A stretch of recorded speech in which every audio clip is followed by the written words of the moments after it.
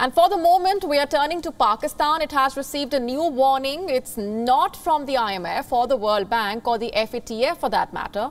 This warning has come from the Taliban, the same Taliban that Pakistan trains fighters for, the same Taliban Pakistan provides safe haven to, and the same Taliban that Pakistan said had mended its ways. And guess what it's telling Islamabad now? The exact same thing. Mend your ways. This is Mullah Muhammad Yaqub, the acting defense minister of Afghanistan. He has warned Pakistan that his country will not tolerate invasions from its neighbor. What sort of invasions? Airstrikes by Pakistan security forces. Let me explain this. On the 16th of April, reports emerged that Pakistan's Air Force had raided parts of eastern Afghanistan. Why? Apparently to strike camps of the Tehreek-e-Taliban, an offshoot of the Afghan Taliban that functions primarily in Pakistan but has camps located on either sides of the Durand line. And this is where the strikes unfolded, the Kunar and Khost provinces of Afghanistan. Islamabad said the strikes targeted TTP terrorists. Afghanistan said they targeted innocent civilians. It claims that 41 people were killed in the strikes, mainly women and children. Zabiullah Mujahid, the Taliban spokesperson, had said at that time that the airstrikes were, and I'm quoting, a cruelty that would pave way for enmity between Afghanistan and Pakistan. Islamabad should know that if a war starts, it will not be in the interest of any side. This was last week. This week, another warning has been issued, this time by the country's acting defense minister. He has said, and I'm quoting, "We are facing problems and challenges from both the world and our neighbors. The clear example is the invasion by them in our territory. We cannot tolerate the invasion. We have tolerated the attack. We tolerated that because of national interests. Next time, we might not tolerate it."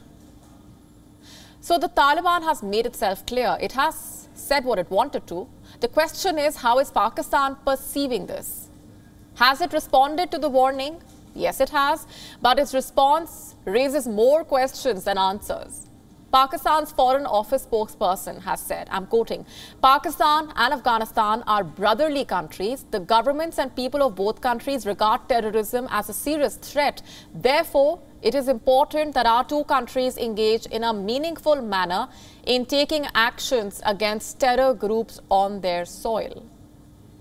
In other words, what Islamabad is saying is that the strikes will not stop, not until terror is wiped out on both sides.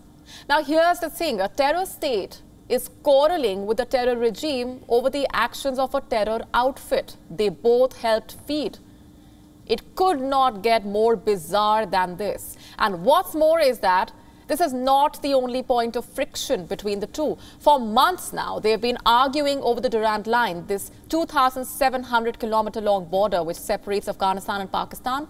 This border was drawn by the British, but it was rejected by the Afghans, primarily because it divided Pashtun communities. A historical headache that has resurfaced since the Taliban came to power. The Taliban have refused to endorse the Durand line. They say there should be no borders among Muslims, especially not among the Pashtun community, which comprises Taliban's ranks. In December 2021, Pakistani forces tried to demarcate the border. They installed barbed wire fence along the Nangarhar province. The Taliban responded by tearing the fence down.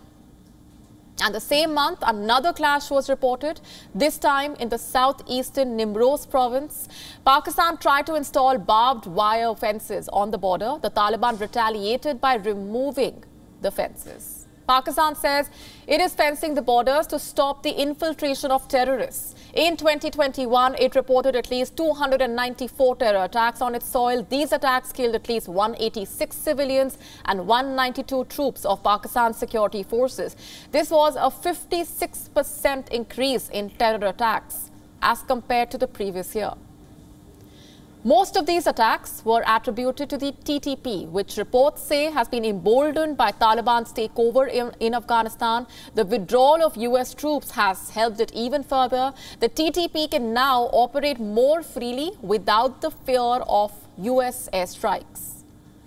Pakistan is trying to put an end to this. It's trying to fence its borders and strike TTP scams, but the Taliban is against both. It considers Pakistan's actions a violation of its sovereignty.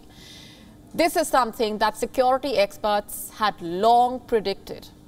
They had published studies on how differences will soon emerge between the Taliban and Pakistan.